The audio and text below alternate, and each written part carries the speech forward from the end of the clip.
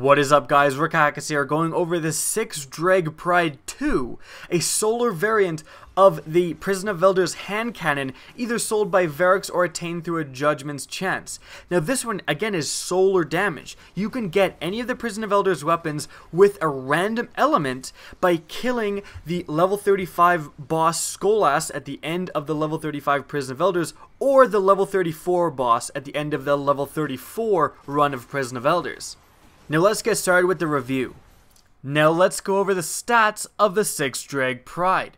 As you can see, with rate of fire, impact, range stability, and reload, even magazine size, nothing really stands out. These are very common statistics for a hand cannon. Bungie really likes copying and pasting gun statistics and then simply changing the appearance and the perks, and that's pretty much what they've done here. You can get any different version of the Six Dreg Pride from pretty much any vendor, and it's going to have almost the same, well, for rate of fire and impact, it's going to have basically the exact same. And you can see when I compare it to something like the Fatebringer, something that's common and you're familiar with, you can see exactly that. Rate of fire and impact are the exact same, and there's small changes to range, stability, and reload. And that's likely just due to the perks. So again, there's really nothing special about the statistics of the Six Dreg Pride. It's not like the impact is crazy or the rate of fire is crazy. It is a very common, everyday hand cannon. Now let's go over the perks of the Six Dreg Pride II.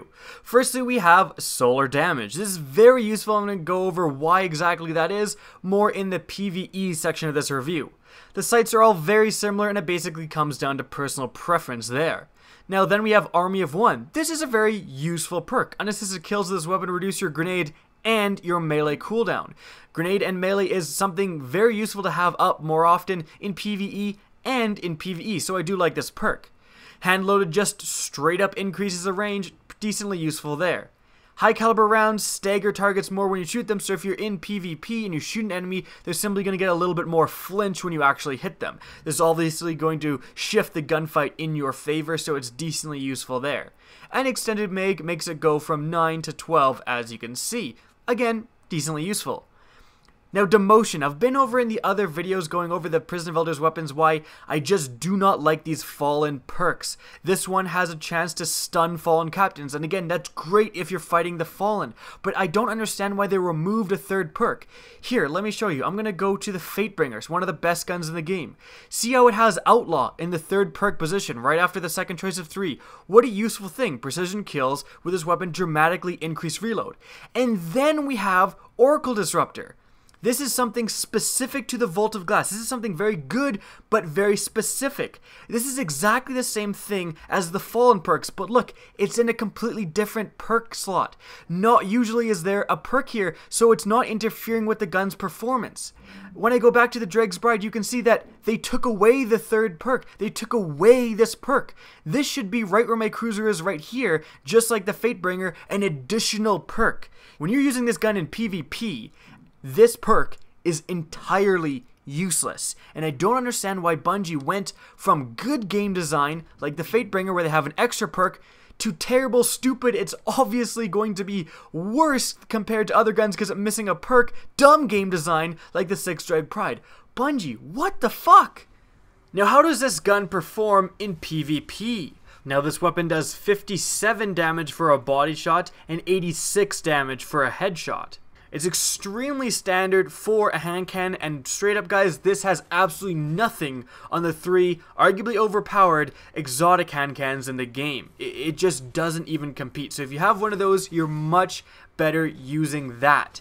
Now, again, also, if you don't want to use that, if you want to use something legendary, let's say you really like using your Galahorn or whatever, this is not the weapon for you also. Because this weapon's perks are predetermined, it cannot be changed, you can go to a vendor and get a hand cannon with pretty much the same stats and reroll it until you get the perfect PvP perks. You can't do that with this, and in fact, because of the specific Fallen perk, this is essentially one perk down, so it's just not worth using in PvP.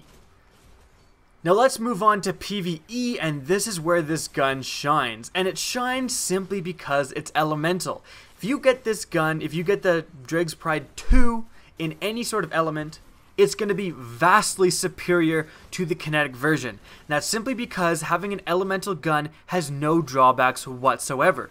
This is a solar gun. If I'm shooting a void shielded Minotaur, I'm going to be doing the same exact damage as if I had this gun in kinetic. But when I use this gun on a solar shielded wizard, it's going to be doing a lot more damage.